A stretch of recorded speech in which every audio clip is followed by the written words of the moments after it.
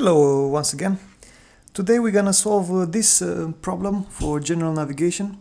So we have TAS, true airspeed 120, wind 245, 12 knots from 245, and actual heading 150. And they're asking us what is the wind correction angle. 6 right, 6 left, 12 right, 12 left. I see the percentage for this, the statistics are very low. It's a very common mistake to make these mistakes between the wind correction and the drift.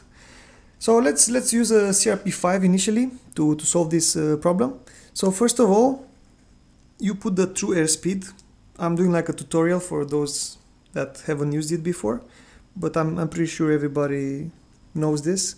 So this is the center. You have to align this with 120. So you can see here it's 120, and then you have to put the wind. This is the CRP with the wind arm. It's very useful. Initially I didn't know how to use it, and I felt it's not good because I wanted to put the cross here like you do on the E6B for PPL, and I was upset. But then I realized it's so easy, so I'm gonna use the wind arm now.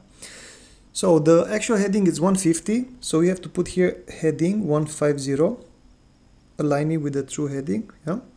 And then the wind is 245, so we look here, 245, this is 245, and we have to put, sorry, I'm just using one hand because I don't have a tripod. So 245,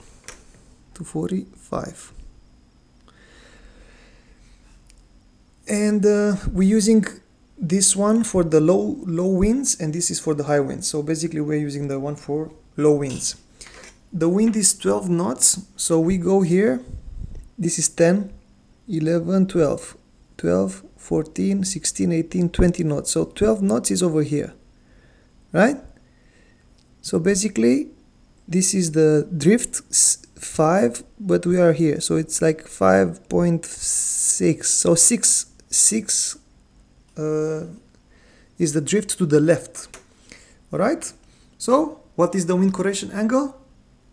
6 to the right, because the drift is to the left because we're drifting like this, but the correction is to the right, so it's 6 right, the wind correction angle. It's a very common mistake, very simple one, but if you make this mistake, you get to a totally different result. So final answer, 6 right, wind correction angle. Let's use the E6B as well, because some people, they might not have the CRP5. So again, true airspeed, we align it and we put it at 120. There we go, 120 right in the middle. Here we don't have the wind correction, the wind arm, so we have to put the wind first. So wind is at 245. So first you put the wind, and then you mark the 12 knots. 12 knots, this is every line is 2 knots. So 2, 4, 5, this is 10, 12. So we make a mark here at 12.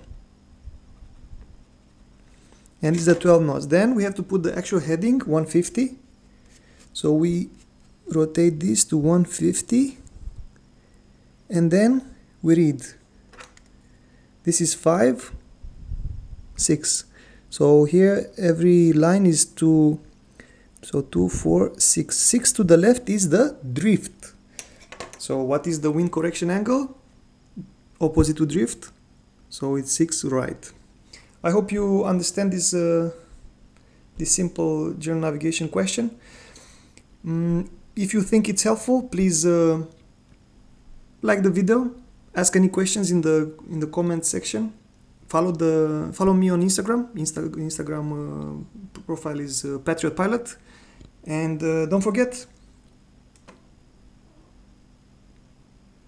practice makes it better. Have a good one.